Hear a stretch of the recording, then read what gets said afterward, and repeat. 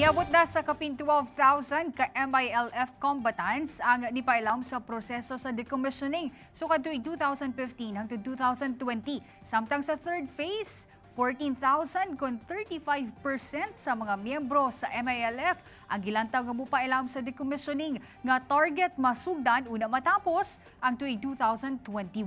Si Julius Pakot sa report.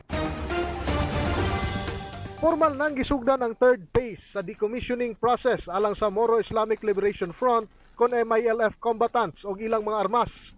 Ang maong aktibidad gihimo sa Old Capitol sa Maguindanao sa Sultan Kudarat kaganinang buntag nga gitambungan sa mga opisyal sa Independent Decommissioning Body kon IDB, MILF ug Philippine Government. As chairman, on behalf of the members of the IDB, I would like to express our gratitude and appreciation for this honor to become a part of this historic journey. The implementation of the third phase of decommissioning amidst the COVID-19 pandemic is a testament of the parties' continuing sincerity and commitment to attain just and lasting peace. The continued implementation of the decommissioning process is an integral part of the normalization track of the comprehensive agreement on the Bangsamoro. Mapasalamato ng MILF sanglit luyo sa health crisis. Napadayon ang maong decommissioning process diin tumong nini nga mamahimong produktibong miyembro sa komunidad ang MILF combatants human sa pipila ka dekada nga pakigubat sa gobyerno. Hinuon, istrikto nga gipatuman ang health protocols agig paglikay sa COVID-19. It is a sign of the MILF's goodwill and our strong partnership with government in searching for peace, justice, and healing and progress in Mindanao.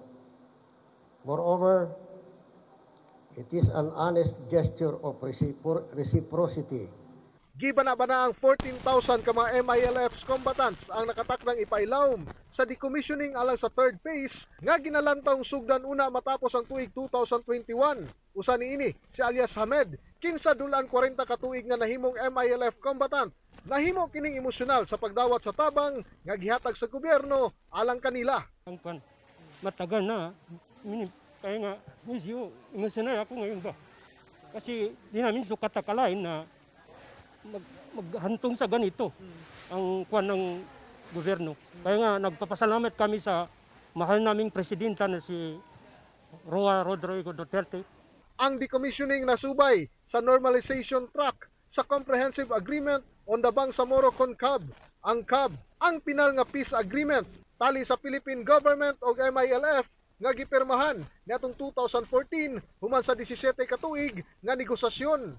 Sukad tuig 2015 nga first phase hangtod sa second phase gikan tuig 2019 hangtod 2020 miabot na sa 12,145 ka MILF combatants ang naipailam sa proseso sa decommissioning.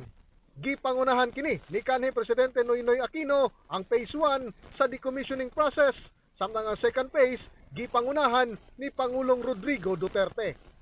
Julius Pakot para sa Bayan.